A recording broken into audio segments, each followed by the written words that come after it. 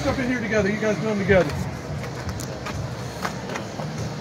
Cam, what do you think the issue was with the pass defense specifically today? I think today just really boiled down to execution and not maximizing our opportunities today. We just did a poor job with that. We just got to clean that up this coming week practice. He's talked about during the week Purdue's offense and how they just keep coming and coming and coming at you. But I feel like you guys controlled them for most of the game until things got away from you in the second half. I think we did a good job controlling it. Like you said, we just didn't maximize on our opportunities. It's a little undisciplined. We got to execute better coming out next week. Coming out in 2 weeks.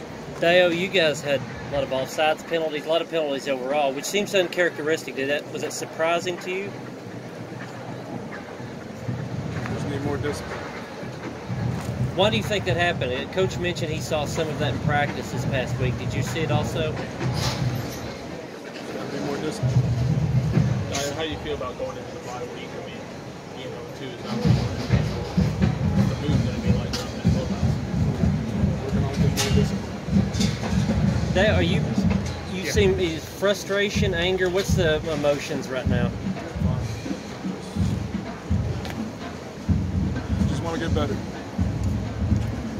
Cam, how do you explain the penalties?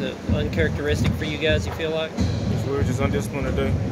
We're going to clean it up in practice this week and have a better showing for you guys this week. Guys, thank you very much. Appreciate you. Thanks, guys. Thank you, fellas. Thank you.